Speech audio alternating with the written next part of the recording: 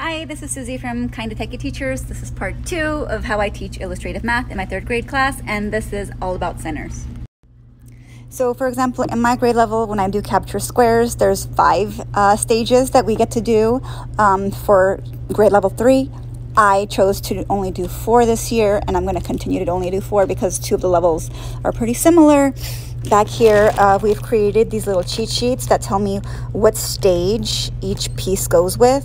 So if I'm going to pull out this one, which I've also written on the paper, stage 7. If I pull out stage 7, I can pull out the card that goes with it. I know stage 7 just needs a spinner that has the numbers 6 through 9 with a wild in it. So that way I know what the kids will need when I pass it out.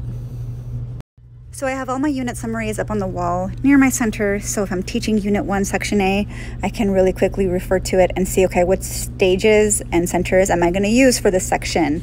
And then what will I use for the next section, and so on. Do you typically have a lot of time to do centers in the classroom while you're teaching? I don't.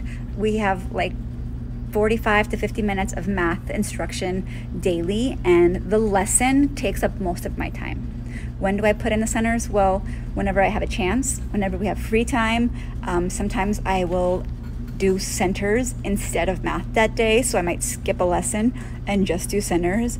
It really depends on how the class is going and what I feel they need. This past year, I did centers very sporadically. It was really hard and confusing to remember which center to do, when to do it, what lesson to do it with.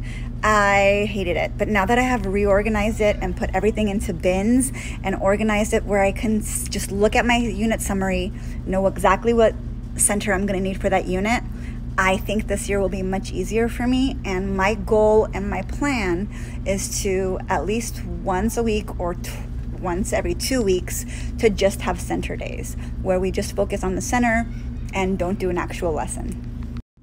If it's something you could do, I would suggest teaching 4 days out of the week, out of the unit lessons, and spending 1 day of the week doing the IM centers. But I also have the kids just come up and just grab a bin, take it to their table when we have free time, and they just want to play the games over and over again, even if it's not part of the units we're learning.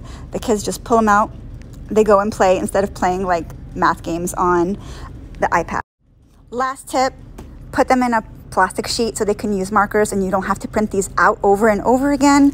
And instead of printing the spinners and using paper clips, find some blank dice and put the numbers that belong on the spinner on your die. Easy peasy. Have any questions? Message me. I'll try to help.